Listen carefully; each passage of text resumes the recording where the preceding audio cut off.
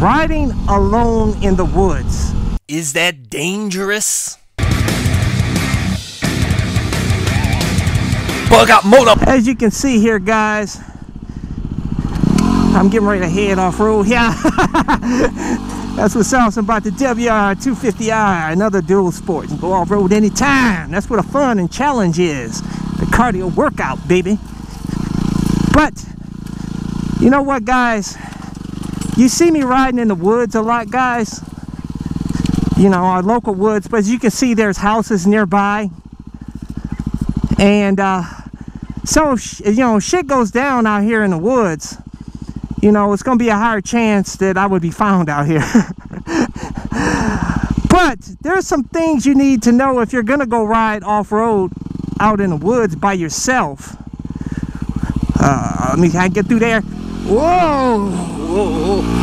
Woo!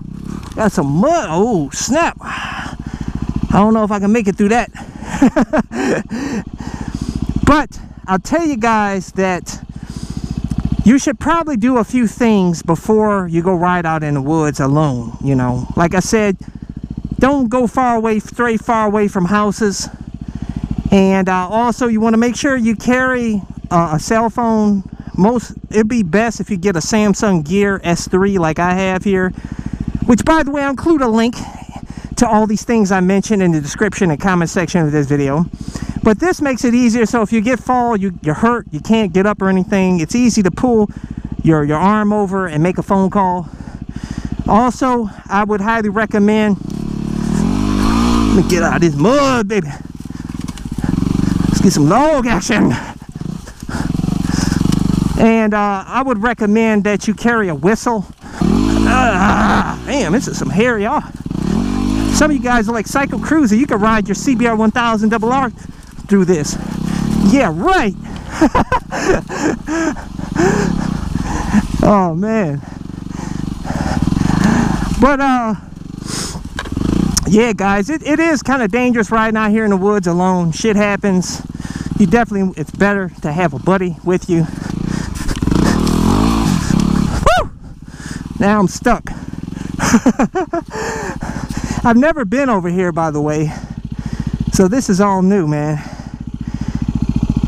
But yeah, you definitely want to bring a buddy. You definitely don't want to ride out here towards nighttime. You want to start early in the morning if you can, so that way if you get stuck out here, it's a higher chance that somebody can find you out here, as opposed to you having to spend a night out here in the woods.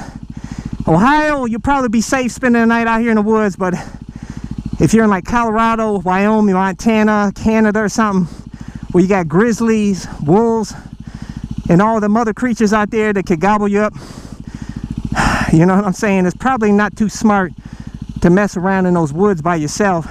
Here in Ohio is pretty safe, even though I've heard of a stray not a grizzly, but like a black bear here and there. I have yet to see one. Yeah, like a boss, baby. When in doubt, throttle out, baby. Ah. Like a boss. See, like that. If you jump off your bike, that's another thing, guys. When in doubt, eject yourself from the bike, and you'll be a lot safer for it. You hear me? I need to do some cardio. That's a good cardio workout, guys. It's super duper muddy out here, as you can see. I live for this stuff though, man. Tell you guys, this is just raw woods riding. This is as technical as you get. You never know what you're gonna get. Got vines everywhere, logs everywhere, and it's fun. But yeah, guys, a real man stands alone. You know, in the future, when I do some real trail riding, I will be riding with a group. I will not be riding alone deep in the woods. Like I said, this is residential. By the way, this is not private property. This is our park system we're paying taxes on. By the way, don't cross up. Here we go. So just to let you guys know, because a lot of you guys think I'm riding on private property trespassing, and I'm not. Are we allowed over here? I don't know. And there's no sign telling me not to. So, like I said, it's public land. But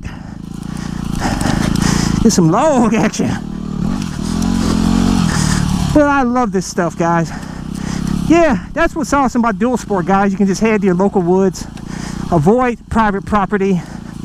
I do not recommend riding on private property.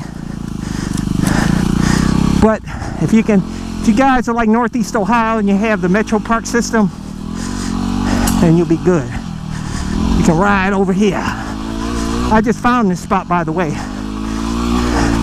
Ah, I love it. Woo! Good times, baby. As you can see, huffing and puffing. I need to start running and getting that cardio back up. But I tell you, riding in really muddy conditions and tough terrain like that, thank God that cop didn't see me coming out of it. She probably wouldn't have did nothing though. Just tell me to get out of there like they normally do. I heard there was a trail over here, and I don't see it, so I'm out of here.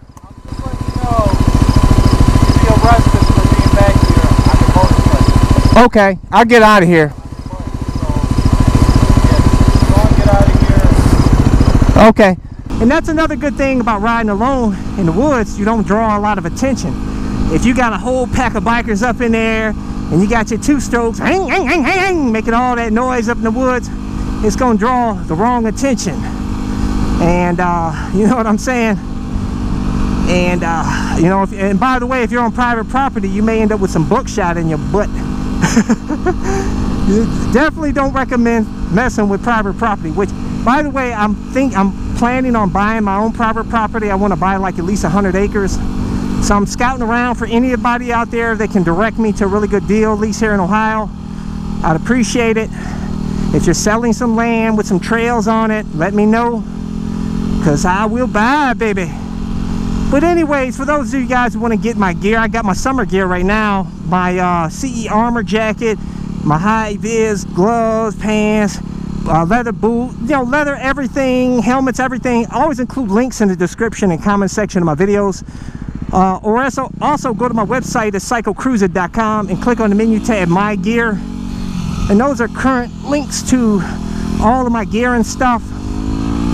So go check that out. For those of you guys who want to see more of my videos, click on the menu tab, My Videos. And those are a bunch of playlists with my over 1,100 plus videos categorized into those playlists. So hopefully you can find something that will inform you or entertain you. Hey, hit thumbs up if you like this video. Share this video with your friends and tell them that you might want to take precautions before you head out into the woods alone, guys. It's not always a smart idea. Like I said, stick close to residential areas where maybe a hiker can see you if you get knocked out or something. Don't forget to subscribe to my all-in-one motorcycle channel over at youtube.com/CycleCruza, and also like me at Facebook. Catch you guys later.